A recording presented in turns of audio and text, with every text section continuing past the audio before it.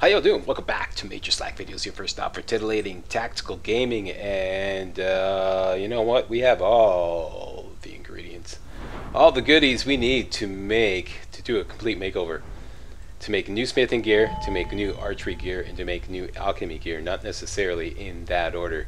It would probably be more like new alchemy gear, then new smithing gear, then new archery gear. And this starts with getting glassmithing. So let's get that right now. Let's get the glassmithing perk. I'm eligible for it, and I've got the number of perks required. So put one into advanced armors. I usually skip completely over advanced armors and then put one into glassmithing. We can now make glass armor and glass weapons at the forges if we have the materials. And I do indeed have the materials. And the thing is, I don't want to do my complete makeover just yet, because I would like to get enchanting up to 80 so that I can get the final enchanter perk. Alright, and once I get that, then I'm going to spend all these beautiful grand soul gems that I've been collecting over the ages. But one thing I do want to do is make a new bow, because I can essentially double my bow damage by making a glass bow and improving it up to legendary. Okay, so here's all the grand souls I've collected. 9 in black soul gems, and I got 5 more down here. 7 more. 5 more, pardon me. Here we go. So a total of 14 grand souls I've got to spend. I could do a super massive makeover, but I'm just going to make a glass bow for now. And to make a glass bow, I need 1 refined moonstone, 1 refined moonstone, 1 refined malachite, and I believe let's go find out right now. We got a forge right here. Mr. Forge, what do I need to make a glass bow? You need this stuff here. Oh, that's all I need. 1 refined moonstone and 2 refined malachite. Huh, I can make that right now.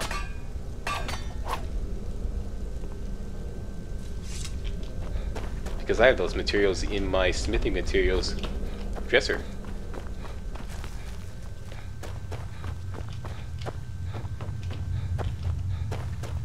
So I'm just going to use my old gear, use my old smithing gear, and use my... Where did I went too far here? Here we are. Yeah, here we go. What am I doing? Not that one. Here, this one here. This is my smithing materials dresser. And refined moonstone. How many of those do I need? Take 2 just in case. And we'll take 2 of these just in case. There we go. That's that.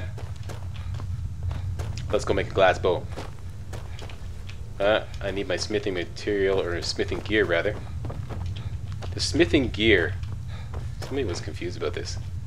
The smithing gear has no effect when you're actually creating items. It only helps you when you're improving items, okay? But I'm going to bring it along anyway. Smithing ring, smithing necklace. I should have a smithing smock here. And a smithing something else. Smithing bracers. There they are. That's my smithing gear. And I should also make a smithing potion. You can make a fortified smithing potion with blisterwort. Let's take 2 just in case I screw up. And glowing mushrooms. Glowing mushrooms. Once again, I'm going to take 2 just in case I screw up. There we go. Let's put on our mixer's gear. This is my fortified alchemy gear.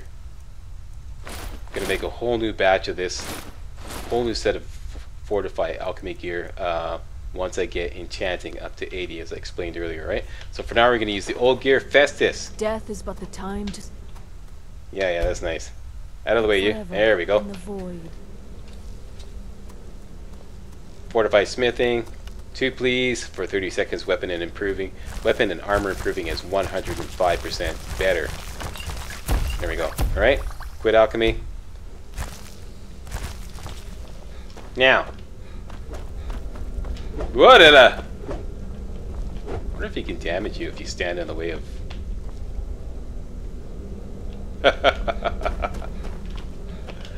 Yeah, okay, yeah, I got the death wish. Okie dokie. 1 glass bow, please. There we go. Glass bow. Do you wish to create this item? Yes, I do.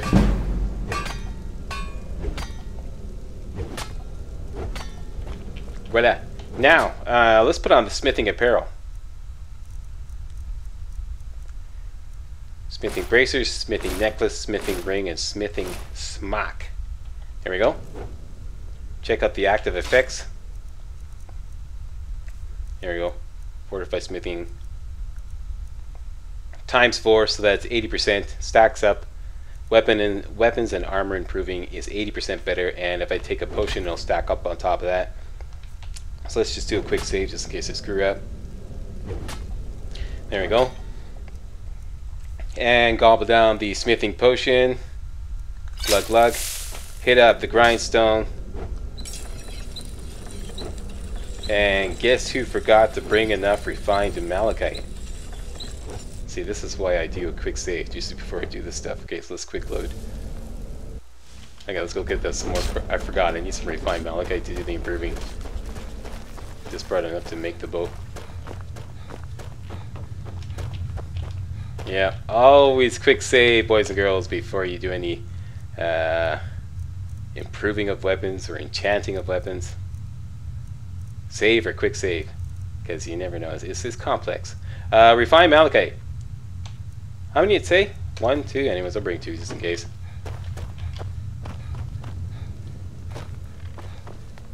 Probably just 1. Okay, so we didn't waste a potion because Slack remembered a quick save. Alright, fortify smithing, glug glug, here we go again. Round 2, ding! And we have a glass bow, we can improve it up to legendary.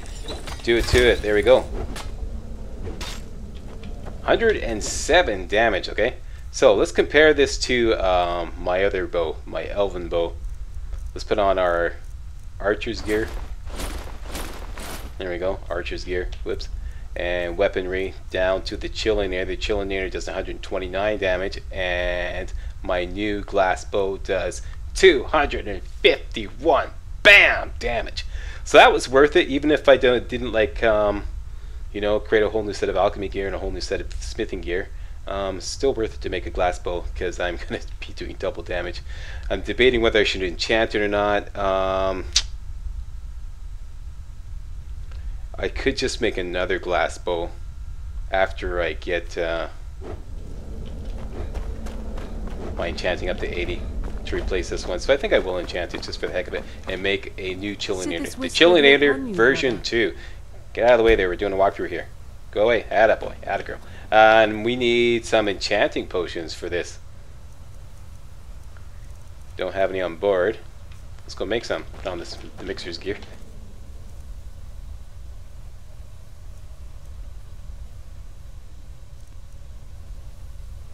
Everyone is either always hogging the alchemy table or hogging the arcane enchanter. Okay, mixer's gear on. In the dark, brother. Fortify enchanting potions are made with blue butterfly wing. I'm only going to need, let's take 2. Make 2 just in case. And snowberries, I believe. Just going from memory here.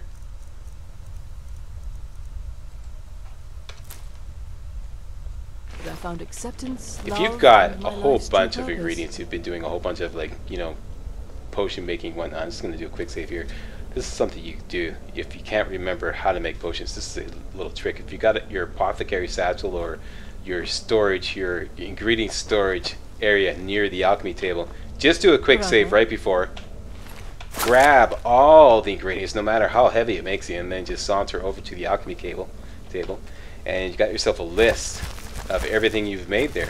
So let's say you're trying to remember how to make fortify enchanting. So you just go down to the list, look for fortify enchanting, you remember, oh, it's blue butterfly wing plus snowberry. So then you quit alchemy, right? Quick load. And now you can remember that all you need is blue butterfly wing and snowberry. See, it's this little trick there to you know, you don't have to like write everything down like I do. Okay. Stick with the slack and you won't get whacked. Alright, so let's make ourselves a couple of, well, let's just make one. I'm gonna fly by the seat of my pants here.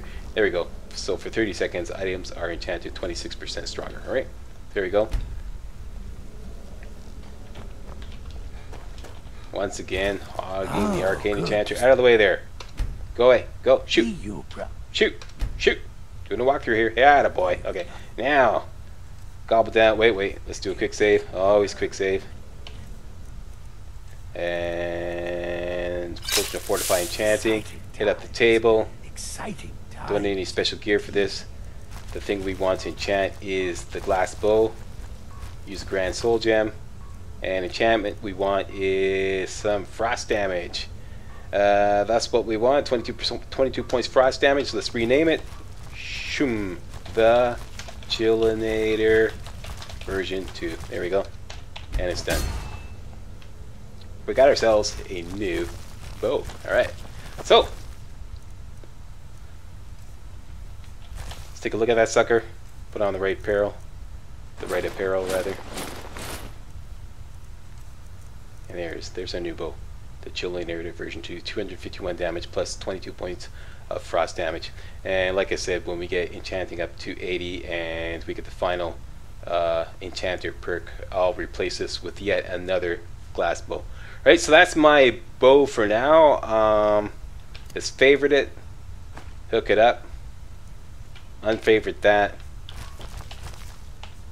go into the hot list. This gets set as hotkey number 3. Oh boy, I'm hotkey number 3. That's right, you're hotkey number 3. And this is our new Chillinator, a glass bow. Yeah, alright, so that is that. I also want to make a whole bunch of power potions. I got a little list here, and just want to check my active effects here. I did this all without getting the rested bonus. Shame on you, Slack. For shame. Anyways, this is one item. Let's go get the rested bonus now. Grab a nap here. There we go. Thief Stone, rested, in effect. That's very good. Let's make a whole bunch of power potions. Namely, Death Bell. Take them all. Jazzbait Grapes and Salt Pile. This is a new power potion I've discovered. Jazzbait Grapes. Just collected a whole bunch of those out on our mammoth hunting trip. And Salt Pile. We got tons of those. Right there. Next, Dragon's Tongue, Fly Amanita, more Tapanella. I actually know where to get some more Tapanella. I'm tempted, but no, I think I'll pass on that. But I know where to get some more. I was complaining before about no place in Skyrim where there's like, you know, you can get an abundance, find an abundance of more Tapanella. There is actually no place, but there's one place, there's a little run you can do where you're guaranteed to get 10. It's from the Guardian Stones down to Riverwood. If you follow that stone road along there and you look very carefully on all the logs on either side of the river, you find about 10 more Tapanella. So, I just said that in case anybody was wondering. And more Tapanella.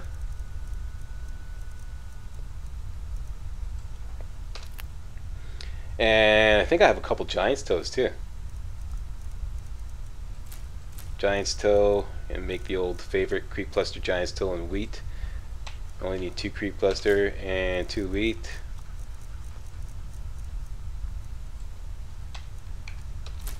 And finally, I think that's about it. Death Bell, yeah, that's it. Let's go make some power potions. Oh, good. Let's put the mixer's gear on. Boom, boom, boom. There we go. See you, brother. Gearing up to kill the Emperor. Yeah. Exciting times. Quiet, you. We're doing a walkthrough here.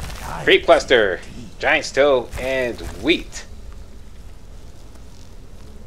Yeah, sorry. Let's make a couple of those. This will level me up. And Death Bell, Jazzbait Grapes, Salt Pile. Makes a poisonous slow worth 2,200 bucks. And I can make 15 of those, 15 more of those. Let's make them.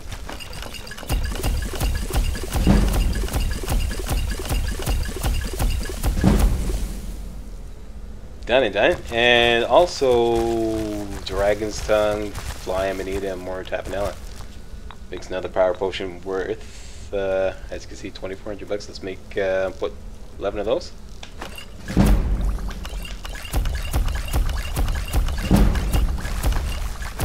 Done and done. And I just leveled up, and that's exactly what I wanted to do. So now I can buy some more training. And this time, it's enchanting training. It's been quite a boon. Looking. Unfortunately, my available to enchanting trainer, it can only take me up to level 75. So I'm going to have to activate another enchanting trainer by doing the that mission for the Temple of Dibella. I forget what it's called. The Sibyl of Dibella or something like that. Anyways, we'll get to that in a couple of videos. For now, let's jam all these ingredients back into the apothecary satchel. In you go. What's our carry weight? Like 192.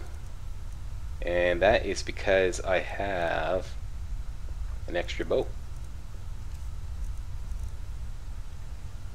So I think that's about it.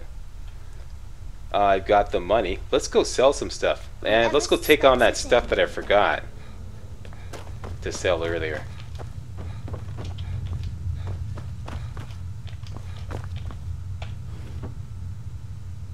Namely, this thing here. And this dwarven bow. Keeping everything else. Alright.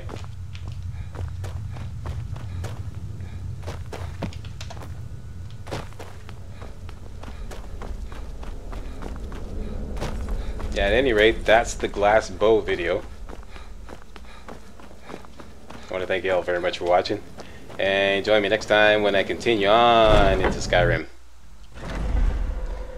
And we're going to go out with our new bow and start poning a whole bunch of Forsworn Arses in this area here. We got tons of missions to do here. A couple of them for the Thane of Markarth.